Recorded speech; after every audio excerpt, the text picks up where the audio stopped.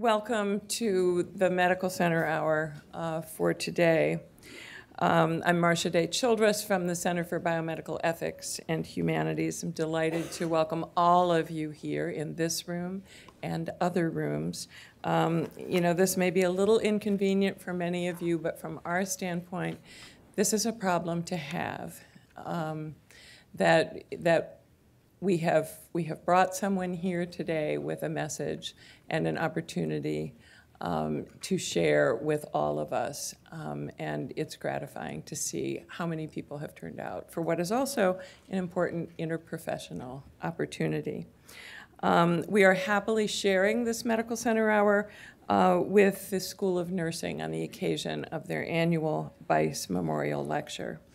It's my pleasure to be partnering with the nursing school on this program that has at its heart the compassionate heart of both the nursing and medical professions. And it's my pleasure to introduce to you Dorrie Fontaine, the Sadie Heath Cabanis Professor and Dean of Nursing. Dean Fontaine will say a few words about the Bice Lecture and then introduce our guest speaker and our program moderator, whose conversation we will share in for this hour. Here, I must quickly attend to some business and say that neither speaker had any conflicts of interest to declare regarding healthcare goods and services. We also wouldn't be having this program, of course, had young neurosurgeon Paul Kalanithi not written his remarkable, lucid, and beautiful memoir, When Breath Becomes Air, which was published in 2016 after his death. This is just to let you know that the UVA bookstore is here outside the upstairs entrance with copies of When Breath Becomes Air. There will be a book signing immediately following the program during the reception, which is also in the upstairs lobby. So yes, there is a reception, and yes, you're all most welcome. Dorrie Fontaine.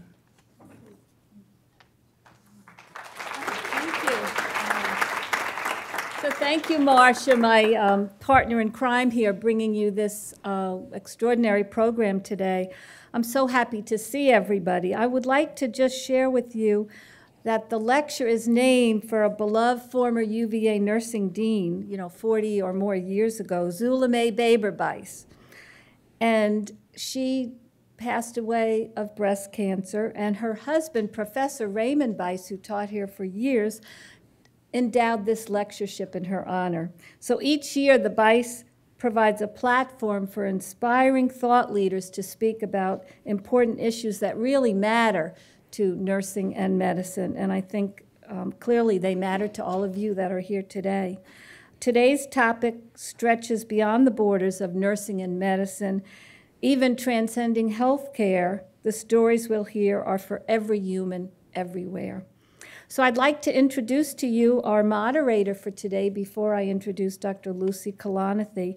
I asked Dr. Ken White, who's our Associate Dean for Strategic Partnerships and Innovation, to moderate today's panel because he practices and teaches palliative care and end-of-life care, and because he has a compelling vision for how we ought to be treating those who are facing life-limiting illness. He is an acute care nurse practitioner. Every Tuesday he's over there with Dr. Tim Short and our wonderful team offering his expertise. I love listening to his stories at the end of the day. No HIPAA violations, but he does share on Tuesday night with me all the wonderful people that he's taken care of. So thank you, Ken, for doing this. So now I'd like to introduce Dr. Lucy Kalanithi, but it seems to me that, hundreds of you already know her, which is nice. She is a physician, a professor, a writer and speaker, a mother, and a widow. She was married for 9 years to Dr. Paul Kalanithi, a young neurosurgeon diagnosed with lung cancer, an illness that would claim his life in 2015. He wrote his book while he struggled and suffered and loved, and it really seems to be a bit of a love story and all about courage as well. So the Kalanithis didn't ask for this work. It was thrust upon them by odds in a chaotic universe.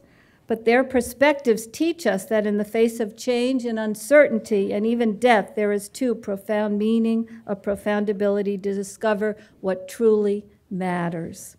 She attended Yale School of Medicine, did her residency training at UCSF, where we actually were there together at 2 years, but we didn't know each other.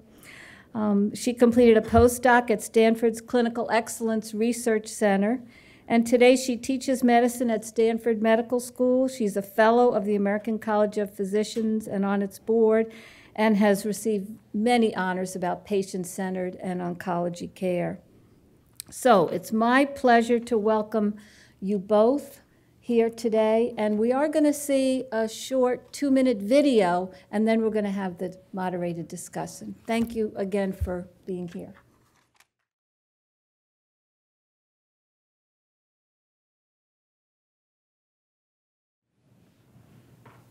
Wow. Wow. That's such a powerful video with a strong message that resonates deeply, especially to this audience of interprofessional clinicians and our students, our learners. If only we could all learn to make the most of our time and live every day to the fullest of the moment, just as Paul did. I'm struck by all the beautiful video footage and photography about your journey together. How is it that you had the forethought to gather such incredible footage, which now, 2.5, 3 years on, must be a great comfort in your grief? I feel a man reaching for my coat. I thought it was on, I'm sorry. How is it that you were able to put together this great footage as a forethought for this incredible journey? And what a wonderful gift to your daughter, Katie. How does that comfort her and you at this point? You know, the video for this sort of just came out of luck because Paul had done a little bit of writing and wrote a couple of essays that sort of went viral during the time of his illness. And Stanford made this video. And I feel really lucky for it because they actually did like an hour-long interview with Paul, and some of it is excerpted there. And I think Katie could watch it later. And I had a sense at the time, you know, he had terminal cancer. I had a sense like, oh, I'm really happy this video is getting done. And the videographer missed his own Thanksgiving to come to our Thanksgiving, the last Thanksgiving that Paul was there for. But just kind of like a lot of things, I think it was sort of luck, you know, and the goodness of other people sort of paying attention, which is sort of how the book came about too. And yeah, I was lucky. And you know, Katie is now 4, our daughter. She was 8 months old when Paul died, so she won't have her own memory of Paul. And he didn't write her a series of other letters or anything else. Like the book that he wrote was a letter to her too. And so I think a lot about how to help her develop a relationship with Paul, or the idea of Paul. She's sort of growing up into that, so this will be part of it. What a beautiful gift to her and, yeah. and to all of your family. In the prologue to the book, When Breath Becomes Air, Paul describes the transformation from doctor to patient. I call him Paul because I've read the book now 3 times, and he feels like a friend. He had to put on a hospital gown, and he had to go from being a neurosurgeon to lying down in the same room where he had treated hundreds of patients. Tell us about the day of his diagnosis and what that was like. Sure. So as some of you know, Paul was a chief resident in neurosurgery at Stanford when he started to develop some ominous symptoms, and over the course of a few months, lost about 15 pounds and developed really severe back pain and then ultimately a cough. But he had lost 15 pounds as an intern. I gained 15 pounds as an intern. He had lost 15 pounds as an intern. You know, so for a while we sort of were like, you know, you're standing in the OR for 14 hours a day, maybe your back pain's from that, and ultimately sort of sought a workup slowly but surely, and then had a chest x-ray that showed nodules throughout the x-ray. I remember that day we were like, maybe it's disseminated tuberculosis. Like, wouldn't that be so great? You know, you're having like a bad day when you're thinking that. And packed up to go to the hospital for expedited workup. And we both sort of had the sense this is probably really bad news. This is probably metastatic cancer. And we didn't know what kind. And one interesting thing that happened that day was as we were packing to go to the hospital, I was packing like phone chargers and the insurance card and like socks and just like what you would need to be comfortable in the hospital, a pillow or blanket. And Paul actually packed a stack of books. He packed Being in Time by Heidegger, Mere Christianity by C.S. Lewis, and a novel called Cancer Ward by the Russian author Solzhenitsyn. And that was really interesting. I don't even think he opened them while he was in the hospital, but he sort of had this little stack of books there, and I think it was an early acknowledgement that it wasn't medical knowledge necessarily that would help him most through that time. And meanwhile, he hadn't really read a good book in like 7 years because he was a neurosurgery resident. He'd read surgical atlases and textbooks, but that was a really interesting thing to notice. And then he writes in the book, you know, I put on the hospital gown, I lay down in the patient bed, and the future I had imagined evaporated. And I think that was one of the most interesting or striking things about that day, that I think coming face to face with your own mortality is, you know, maybe the biggest challenge that we all face. But at the same time, I hadn't quite realized how much a serious illness in a moment can shift your identity or take away your identity. I sort of came to realize how much of our identities are tied up in our future selves and who we imagine that we're becoming, whether it's seeking an education or having a child or, you know, all the different things that we strive for.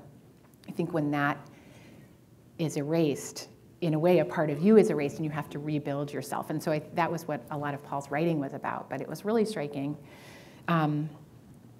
And then Paul writes in the book, too, about how, you know, we were both in his hospital bed on that day, like trying to get our heads around what happened and sort of, and he said, I just want you to know I want you to get remarried after I die. Within like an hour of being diagnosed. And it was so striking. It was sort of like, that's not what you want to hear from your spouse at all. And, but at the same time, it was this really nice acknowledgement of like, I'm thinking about how this is going to affect you, and I'm willing to say out loud what's probably going to happen. And it really sort of set the tone for our communication during that time. And then I also just think it's like such a nice version of love, you know, like to love somebody independent of you, and even thinking about them in a world where you won't even be and still loving them through that. And it's just a really, I think about that a lot. Yeah, but it was so intense. From the video and from the story you just told and from the book, it sounds like you were surrounded by love in lots of ways. Mm-hmm. And I didn't know about the stack of books, but that's a perfect segue to my next question. Paul had, if you've read the book, and I suspect most of you have, you know he had a baccalaureate and master's degrees in English literature from Stanford. You commented in the epilogue that Paul had emailed a friend to tell him he had been diagnosed with terminal cancer. He said to the friend, "The good news is I've already outlived 2 Brontes, Keats, and Stephen Crane. The bad news is that I haven't written anything." Writing this book brought much joy to Paul. The book is so beautifully written, and it flows in a way that I couldn't wait to savor the next word. It also references great lessons he had learned from his favorite writers. So here's my question. Was Paul a neurosurgeon who became a writer, or a writer who became a neurosurgeon? And how did that transition come about? And how did he conceive of the relationship between literature, the humanities, and medicine? Yeah. So I would say a writer who became a neurosurgeon. And that's interesting, right? That like when he gets diagnosed with cancer, one of the great losses is that he hasn't written anything, because that was sort of a distant dream of his. And initially, he had never thought he'd become a doctor. He studied history and philosophy of science and medicine and English literature, and was very interested in thinking about meaning and identity. He was really fascinated by the brain as an organ and thinking about mind-brain connection, and then sort of mortality as like a interesting intellectual and philosophical thing to get your head around, and then ultimately realized that he sort of wanted to be on the front lines of seeing real people, including himself, grapple with certainly bioethical questions, but just sort of big questions about what does it mean to be human and what does it mean to suffer. And he was really interested in what it means to live inside a fragile, mortal body, and how you make sense of your relationship with the world through your body and your own fragility. And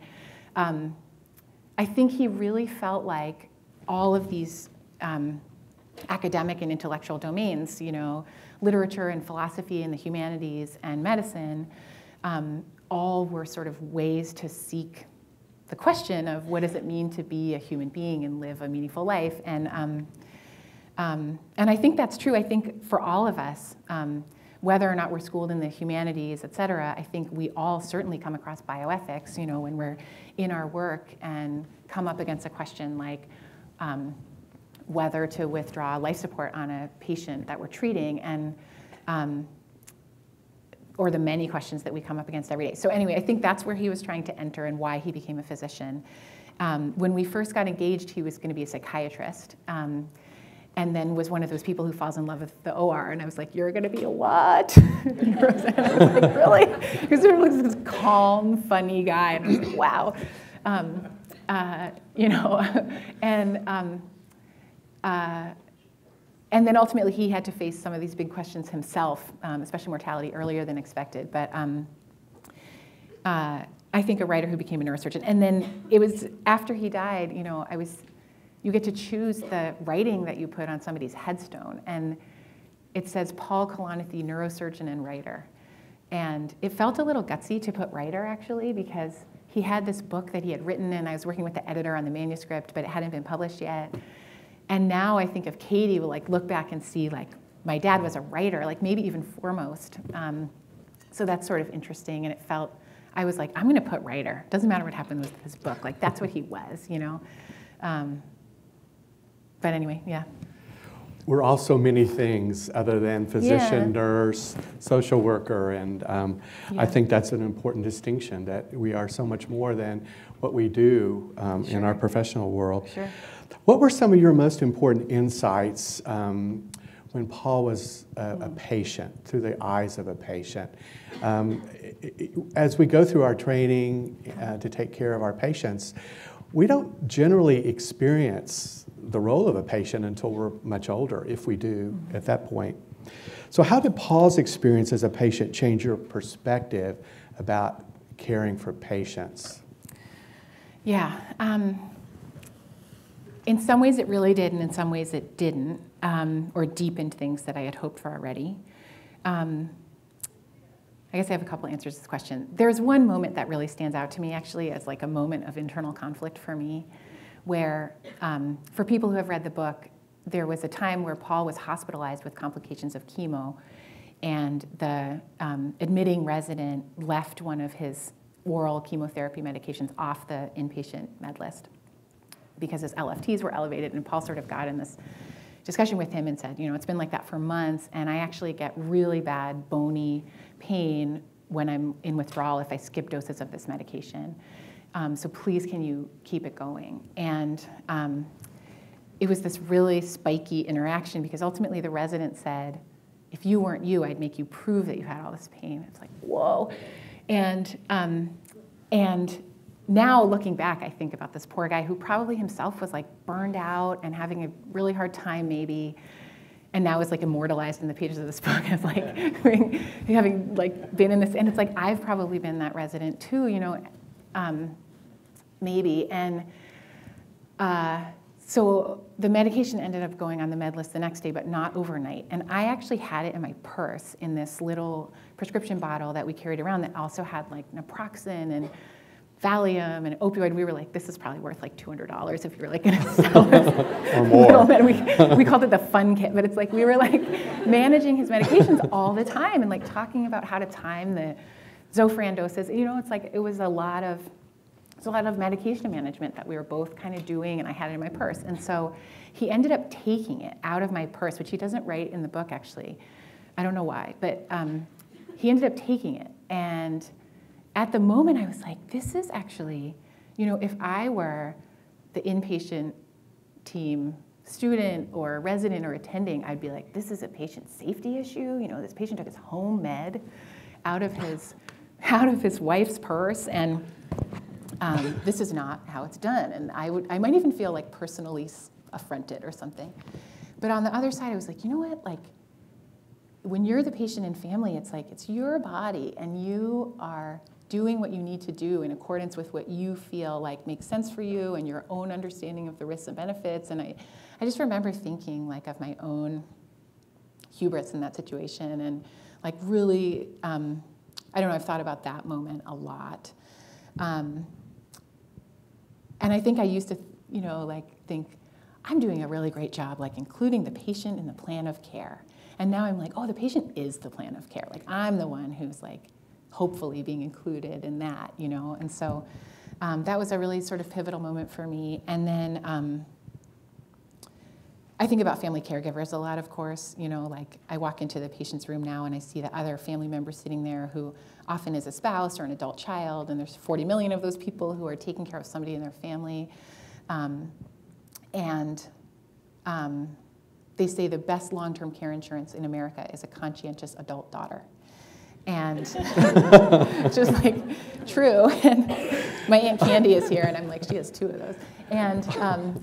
And I think also, you know, as far as like caregiver and family leave policy, like the best family leave policy is a really nice boss who's willing to break the rules. And I think, so I think about that a lot. And for our family, you know, my boss let me do my postdoc work at home, and Paul's boss, the GME at Stanford, kept him on the health insurance roll, even when he became disabled. And we had so much luck in terms of supportive systems like that. So I think a lot about policy for supporting family caregivers and the National Alliance on Caregiving, or the, you know, patient and family partnership organizations and all that kind of stuff. So there's that too. I guess I could tell a lot of stories, but the one other thing I'll say is, whenever I'm seeing a patient, I have always tried to do this, but I think right now I see patients in urgent care, and I always sort of think about, like, what is the patient hoping for and fearing, even in something as simple as you come in and you have an upper respiratory infection and you're convinced that you need a Z-Pak, and that's like the classic, like one of the frustrating dilemmas in outpatient urgent care. It's like most people don't need a Z-Pak. Many people think they do. And now I'm like, what is it that you're hoping for with the antibiotic? And often it's like, I'm giving a presentation at work tomorrow and I really have to be on my game, or my sister had terrible pneumonia and nobody caught it, and now I'm really scared that that's me, or I'm going on an airplane, or just whatever. And I think oftentimes it's like, oh, there's many ways we can actually attack that, and the antibiotic isn't the way to do it. So let's talk about that. And so I think, you know, my practice has been influenced a lot, and my own empathy and connection to patients, depending on who it is deeper or different. And then in some ways it's not, you know, it's like, I don't think you have to be a patient to be able to develop deep empathy and compassion, or at the very least, like skills that you can use every time to connect to people. It strikes me that you described this individual compassion that you have now. Maybe you had it before, but you have it now in a different way. But you also mentioned organizational compassion or institutional compassion, the leaves where they like sort of stretch the rules a little bit. And you know, that's a growing concern, and something we here under Dean Fontaine's leadership are spending a lot of time on. And that's a nice segue to my next question. Your husband talked about the pain of failure that he felt for his patients, and about one of his dear friends, a surgeon who died of suicide. Tell us about the experience of being a physician and the risks of clinician burnout. And a follow-up, have you thought of any solutions? I have a lot to say about this. I'm really interested in burnout because I think it's one of the places where the business case for improvement meets the moral case. And because there literally is a business case for reducing clinician burnout, and it's a cause of lower patient satisfaction and quality and safety, and I think we should study it and report it just like any other cause of deficit in our care. And so there's been studies that show that medical students start out with higher resilience and quality of life than their peers, age-matched peers.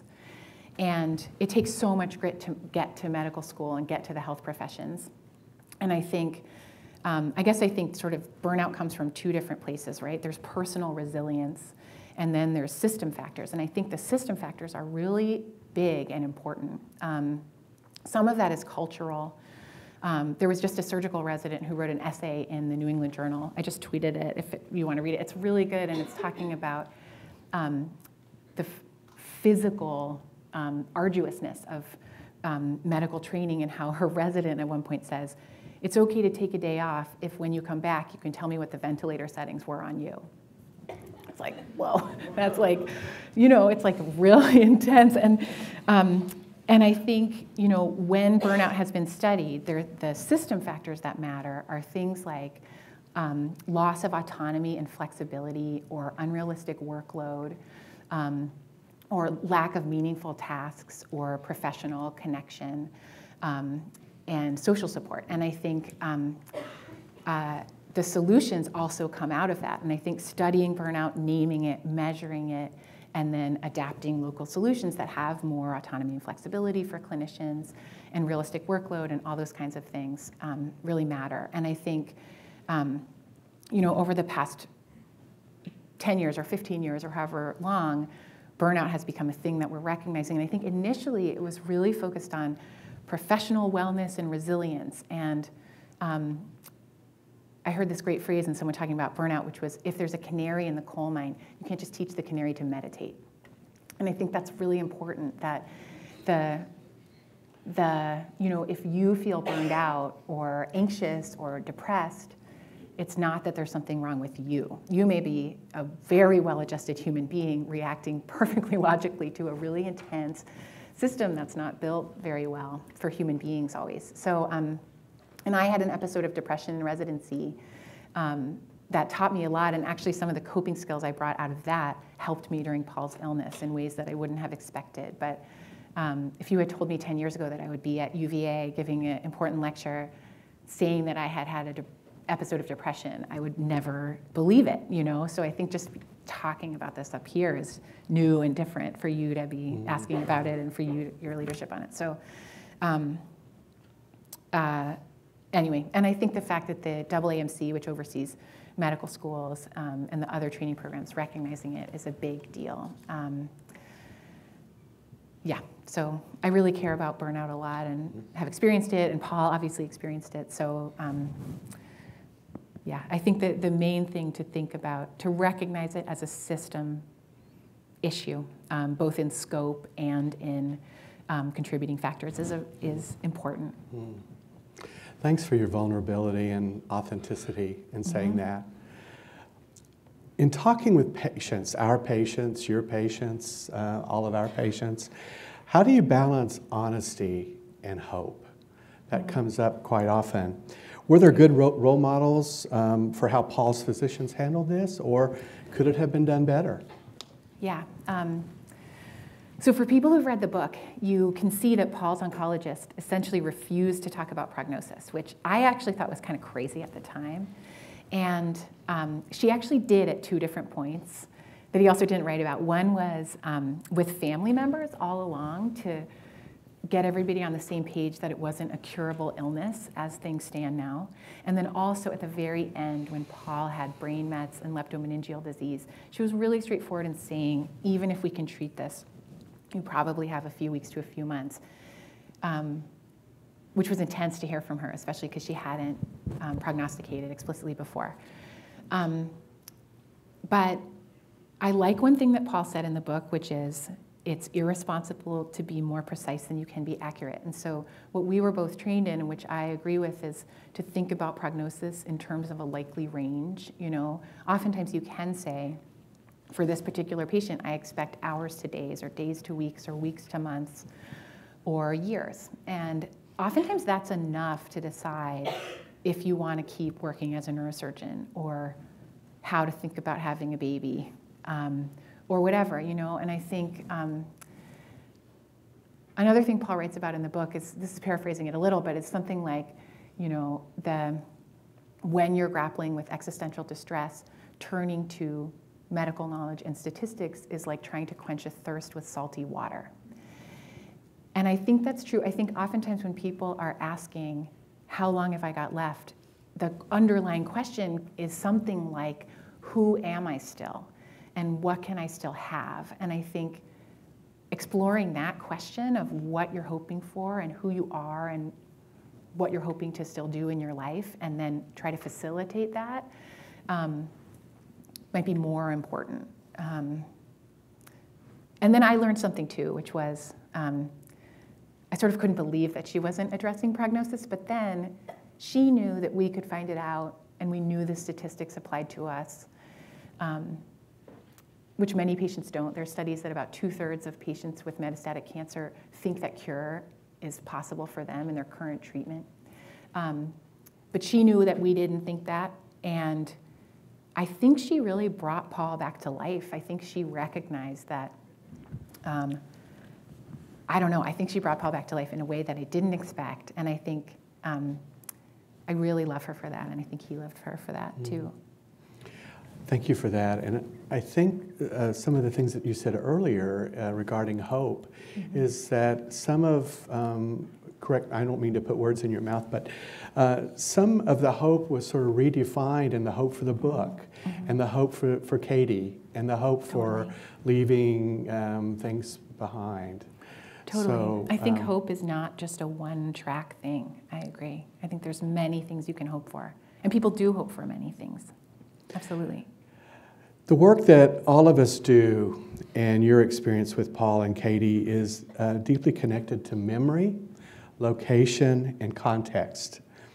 In your epilogue, you stated that Paul died on March 9th, 2015, in a hospital bed on the same floor, about 200 yards from where Katie came into the world in the labor and delivery suite.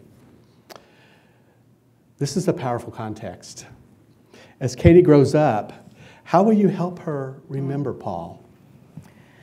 I think about this a lot. If anybody is in this situation, developing a relationship with somebody who's not here anymore, I'd love to know your experience and advice. So far, there's been a couple things. Obviously, there's this book that Paul left for Katie. She's not old enough to know about it. She kind of knows what it is, sort of. She can recognize it. But I made her a picture book about Paul. She's like super aware of Elmo and Peppa Pig and Curious George. It's like she understands these characters very well.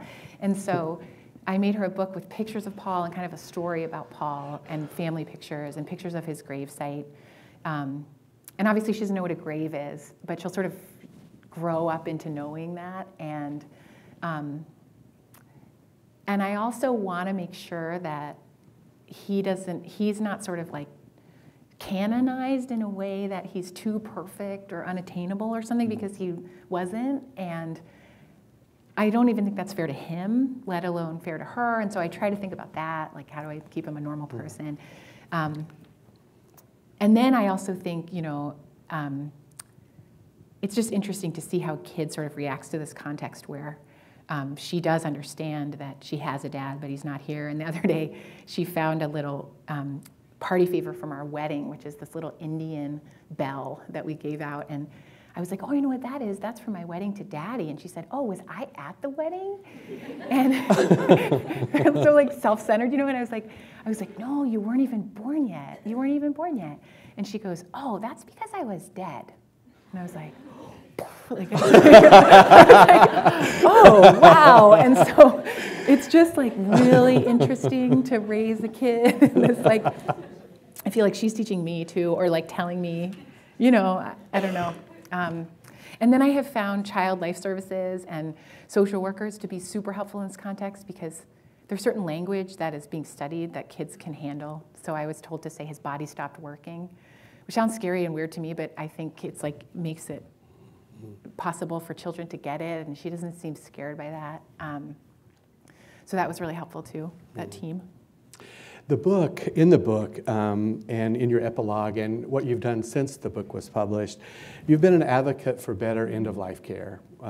Earlier discussions, and even my passion, advanced directives. So you've said that an advanced directive is an act of love. What do you mean by that, and how do you hope our health system will change? Oh, yeah. I love advanced directives are your passion. I'm like, oh, that's good. Tim Short, too. So great. Yeah, so advanced directives, I mean, basically an advanced directive, as you know, is a legal document that came out of the patient autonomy movement where the Supreme Court decided that you had the right to refuse medical care, which is like, sort of like duh, but it's like, it's your right as a patient. And then advanced directives give somebody else the right to refuse medical care on your behalf. So it's sort of like a checkbox yes or no document in a legal sense in most cases. Sometimes it's more detailed. But I think in it is a really soulful thing, which is you trust somebody else to speak for you, and you trust that they know what's important to you in your life and that they will be committed and devoted to you and who you are. And I think, to me, the more important thing than just the legal paperwork is somebody who just knows you really well and knows what's important to you. And I think Atul Gawande in the book Being Mortal really does a good job explaining, you know, how different types of medical care really fit people differently, and people could choose a whole range of types of care, intensities of care, or goals of care. And anyway, I think now I go to weddings, and when they talk about in sickness and in health, till death do us part, that part is the really romantic part to me of like all the things that you will go through with your family and with your partner. And I think that this is one of them. And so I think that document seems really dry and black and white, but I actually think it's really soulful. And in some ways really romantic, you know, to be in that role. Thank you. I was happy to know that Paul, one of his favorite writers was Susan Sontag. And one of my favorite books was one of his favorite books, Illness as Metaphor. And Susan Sontag wrote, "Illness is the night side of life, a more onerous citizenship. Everyone who is born holds dual citizenship in the kingdom of the well and in the kingdom of the sick. Although we all prefer to use only the good passport, sooner or later, each of us is obliged, at least for a spell, to identify ourselves as citizens of that other place." And in Stanford's obituary for Paul, one of his friends said, his dual citizenship as a doctor and as a seriously ill patient had taught him that respectful communication is the bedrock of all medicine, referencing the soft skills of medicine that are hard skills to teach and learn. So what can you share with us to help us equip ourselves to improve those soft skills in caring for our patients? Yeah. And Paul referenced that text at one point and said he'd been there many times on a tourist visa as a physician, and then he got his own passport. There's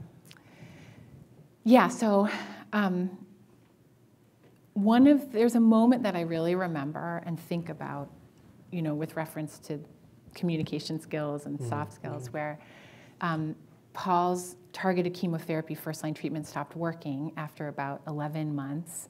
And at that point, he had his last day as a surgeon and was going to need to switch to doing more arduous chemotherapy. And that's like a new devastation when your cancer progresses and you're adjusting to another change. And he looked at his own scan, but then we went to see the nurse practitioner in oncology, who was amazing. And she said the nicest thing. She looked him right in the eye and she said, I really wanted you to be the guy who's on Tarceva for 7 years, and you're not that guy, and I'm so sorry. And she like really looked at him and really was sort of immersed in the experience. And I just remember the way that she said it and how allied she felt with us. And I think as a patient and as Paul's wife, we felt really vulnerable, and we felt like people acknowledging the situation that we were in, and then, you know, the words that people used. It's like I came to realize, like, when you go see the provider and you're in the waiting room for an hour and then in the room and you've been waiting a couple weeks for the appointment, and then you and your spouse are going to go home and like parse every single thing that they said.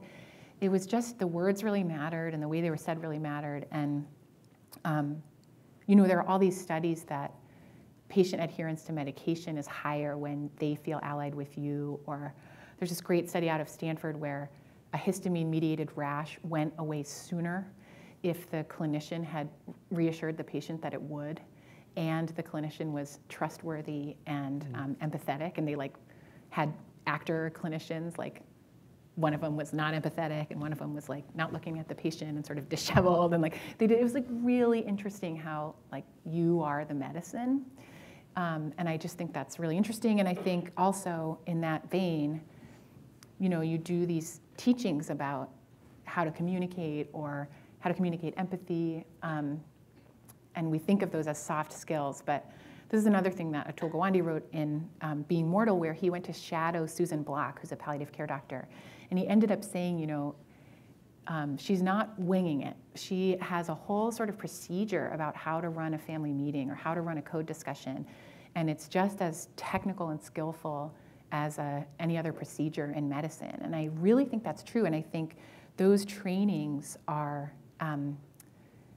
you know, skills that really bear on not just patient satisfaction ratings and that kind of thing, which are important, or how likely you are to get sued, which is also important, but the quality of your patient's care and how they actually do medically. Yeah, so I think about that a lot, and I think it mattered. It does matter. With your career now focused on healthcare value, you've asked these questions. What are we getting for our money in healthcare? Are we getting what we aspire to get? And what are your thoughts about that? Have you arrived at any conclusions or just more questions? Yeah, so prior to Paul getting sick, I was sort of headed in the direction of thinking about healthcare value from a cost perspective, you know, and like what proportion of GDP we spend on healthcare, and are we getting what we want for that? And I don't know quite where to start, but I'll just tell you two quick stories that make me think about healthcare value. One is all the things we do that are not measured that are really valuable, that matter. When I was pregnant, I was 38 weeks pregnant, and Paul was a patient in the ICU with chemo complications again. And I only found out later that the ICU critical care nurses and the L&D nurses had a whole plan for what would happen if I went into labor and became a patient, and then we had a baby who was a patient, and then Paul was over here. Like, can a critically ill patient go to L&D? Can a baby come to the ICU? And I'm like, I love those nurses so much, and nobody's paying them to do that, and nobody's measuring that on their, you know, whatever their advancement or whatever, but I was just like, that is so beautiful, and that's its own measure of value in healthcare. And sort of related to that, the University of Pennsylvania did a study where they took Yelp reviews of hospital visits and compared them to HCAHPS scores. And they found that something like 7 out of the 11 HCAHPS measures overlapped and were sort of reported informally when they did this qualitative analysis of Yelp reviews. And then there were 12 other domains that were not measured at all in HCAHPS that were things like attention to the family caregiver, or compassion. And I think that's really interesting, like who's defining value and defining it from the patient perspective, whatever's valuable to them. And then, like I said before, I think the most interesting places to think about value in healthcare are where the business case for improvement aligns with the moral case for improvement. And so for me, that end-of-life care is probably the biggest one for me. And then also caregivers and also burnout. So I think in many places in healthcare, we are getting great value. And in other places, we're still working on it. And I think listening to our own moral distress, you know, I have a lot of moral distress about care fragmentation and feeling like when I let this patient go, I don't know where they're getting picked up and they don't know either. I think when you listen to your own moral distress, you have a really good radar for what you're doing that feels valuable and what you're doing that you wish could be more valuable, you know? It's the time element too. A lot of times, you know, Yeah. a family meeting can take an hour or 2 hours, and you know, we in the palliative care world and primary teams don't always have you know that kind of time, but it's so valuable. One last question before we turn it over to our audience. Serious illness and death of a life partner is life-shattering, and grief can be unbearable. You said that you expected to feel only empty and heartbroken after Paul died. This is in the epilogue. And that you have discovered a certain peace and comfort in that you are still taking part in the life that Paul and you created together. My question, after Paul died, how did you receive support from others? What did you find meaningful in expressions of condolence? I think we may all have struggled with how to reach out, what to say, what to do at times like this. So what advice would you have for us? Yeah. So I'm in a Facebook group called Hot Young Widows Club. That is like, it's totally amazing. It's amazing. And it's really funny and really helpful if you know anybody who needs it, Hot Young Widows Club. And the two things that people really don't like to hear that I've learned from this group too are it's often not helpful to say at least, you know, and also everything happens for a reason. I think people, those are hard to hear because they think things feel terrible and nonsensical, and those can feel sort of like minimizing. That said, everything everybody said to me, I knew that they were saying it with such good intention that I didn't tend to get offended. But the things that were really helpful were people who were willing to just like show up and sit with me and do whatever I wanted to do, whether it was like watch The Bachelor or talk about Paul. And one of the best condolence cards I got said, "This sucks, I love you." And I was like, that's really good. Like I like that.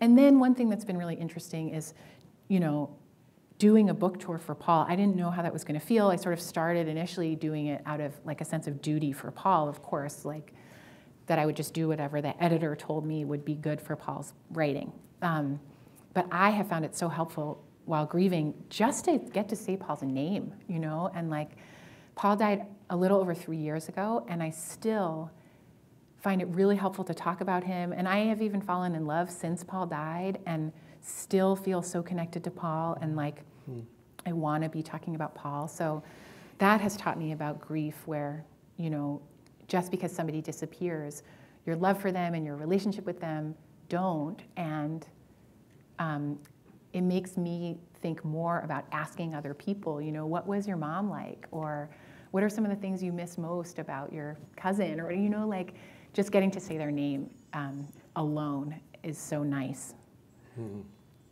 So Lucy, before we go to the audience, I want to thank you for sharing your beautiful totally. story. And for me, it's been, I'm filled with gratitude that I can sit here with you in this sacred space, and the sharing that you have given us as a gift today.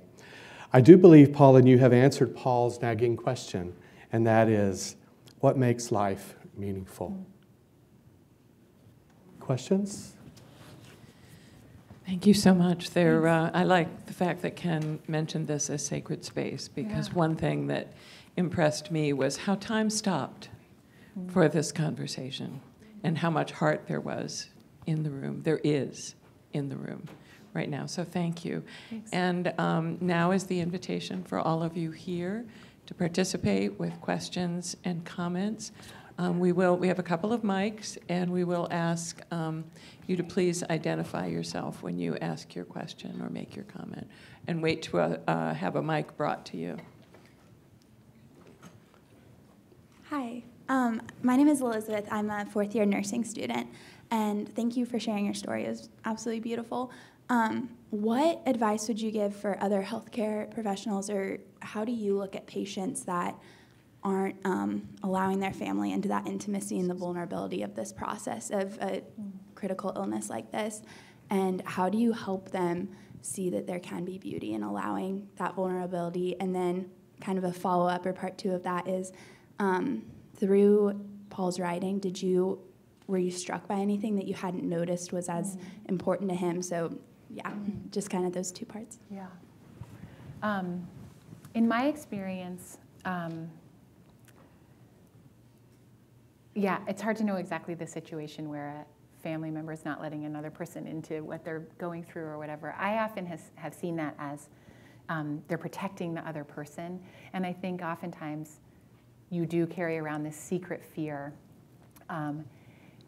you know, and I think there's a woman who runs a lung cancer foundation in California who gives the advice to families where she says, sit at your dinner table and then everybody go around and say what you're most afraid of, which is kind of cool. And it's like, maybe you're most afraid of pain, or maybe you're most afraid of what's going to happen to your family after you're gone, or whatever. You might not even know. And I think just that act is really powerful.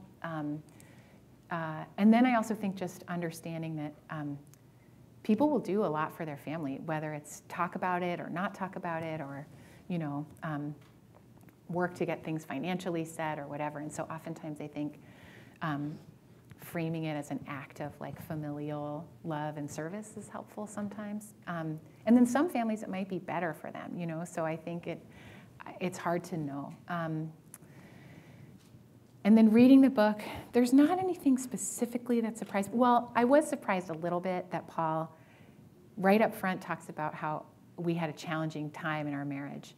And it's like when you're like a third grader and they teach you how to write an essay, and it's like, start with a catchy intro. And I was like, this is your catchy intro? It's like our like personal thing. And then I was like, you know, and then, but I think if I were a reader, I'd be like, oh, this person is going to be real and sort of like tell me what is really going on, and that's interesting. And then I think, you know, after Paul died, Random House, the editor, said, you know, is there anything you want to take out? Do you want to take that part out? Do you want to take out that you did IVF? Do you want to? And I was like, no, let's like, it's Paul's writing, so I want to leave it. But it also has generated some of the best conversations for me, which that's sort of been a lesson too. And then I think there's one line in the book about deciding to have Katie and where we're talking, and Paul says, I say to Paul, you know, if we have a baby during this time, first of all, it's kind of crazy, and secondly, isn't it going to make this time so much harder for you? And having to say goodbye to a child will make dying more painful. And he says, wouldn't it be great if it did? And I think that, he writes about that in the book, but that wasn't a surprise to me in the book, but it was a surprise to me in real life. I was like, that sentence, wouldn't it be great if it did? I've carried on and really has helped me in other situations later. And so,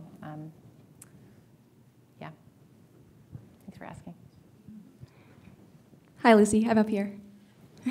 My name is Sabrina Swager, and I'm a second-year medical student here at UVA. A lot of what you said about Paul's identity really struck me, and how he kind of had to reshape that when he got sick. But I am curious more about your identity, and obviously his story has become so widespread, and everyone knows about it, and you are associated, and you've been wrapped up, and now you're talking about the book everywhere, and this has probably become a huge part of your life. But how do you maintain a sense of identity for you, maybe inside and outside of this experience? Yeah. So I think it has been, I'm trying to figure out how to even answer it. The thing that has been so nice is that I feel like at a time of real personal explosion, the fact of like being connected to a story publicly has meant that I haven't had to like somehow pretend to be something different, like I wasn't sad and I was just going to get back to work or something. And so I feel like it's actually been really helpful to sort of have this as part of my identity as a storyteller. And then I think the fact of being sort of publicly vulnerable, I'm always sort of like trying to figure out where the line is. Like I don't want to overshare, but I also feel like there's so much, professional seclusion in the health professions, and we're not sure whether we should hug our patients, and we're not sure how much of ourselves we should share with each other, or, is an episode of depression going to derail your career, and you're the only person who's ever faced that, and you don't know because no one says anything. So I think some of this has been really neat for me to feel like I can be my full self too. And I think that even translates back into my clinical practice now where, as you develop more self-confidence and more gravitas in your career, now if I don't know the answer to a question, I'll say, let's look it up on UpToDate together. And I'll like turn the thing to the, and it's like, now I feel able to do that because I feel, confident and sort of human at the same time. So yeah, it's been, and at the same time, I guess I'll say, I don't quite know what my identity is. I'm like, do I really fit in academia? I'm about to apply for a promotion, but I'm like, does it fit? And I have to keep giving myself a pep talk about being an imposter. And I feel like, but I'm also okay with uncertainty in a way that I wasn't before. I feel like it is okay to be different selves through your life, and your trajectory doesn't have to be totally straight. And if you ask any mentors like how they got to be where they are, oftentimes it's something like winding, or they ended up where they are not the way you would have thought. So I feel sort of comfortable with that idea too. So partly it's like, I don't know. We have time for one more question. There. Hi, my name is Lindsay. I'm a fourth-year English undergrad. So I love the way he tied up literature and science. I thought it was beautiful. This is a pretty personal question, but also I thank you for everything that you guys have shared with us. There's in the video a little snippet of Katie being baptized, and Paul talks for like a couple pages about his beliefs and faith system, and I don't know, was wondering like what role has faith played for you guys in such a like face-to-face encounter with the idea of death and the idea of existential questions, and that a lot of people like we enjoy putting off because we can, or we convince ourselves that we can. So yeah. Thanks for the question. Thanks for being here too. It's interesting because Paul wrote about his faith in the book, and people who are like diehard atheists come up to me and say, I really relate to the way he talks about that. And people who are really faithful Christians come up and say, I really relate to the way he talked about that. And it's like, because he's sort of talking about it as like, it's a journey. It's a, it's messy. So Paul definitely would have called himself a Christian. And at the same time, one time in medical school, I said, so do you believe in God? And he said, I think it's just as important a question to ask, do you believe in love? It's sort of like there's a lot of unknowable that really matters to us. And so he kind of distills that in the book too. But I think he felt that Christianity and the depiction of suffering within Christianity actually was like, and Jesus as a model for human suffering was actually really comforting to him, and that was really interesting to see. I am sort of agnostic, and I think at the same time, the structure of the church and the community of the church was so helpful in lots of different ways. In particular, after Paul died, and like the rituals after Paul died, everything from like casseroles to a Christian burial, like it was just really, really helpful and comforting. And I think I might have even said I was an atheist before, and now I'm agnostic, which feels like its own, like, that feels like a real progression in faith to me.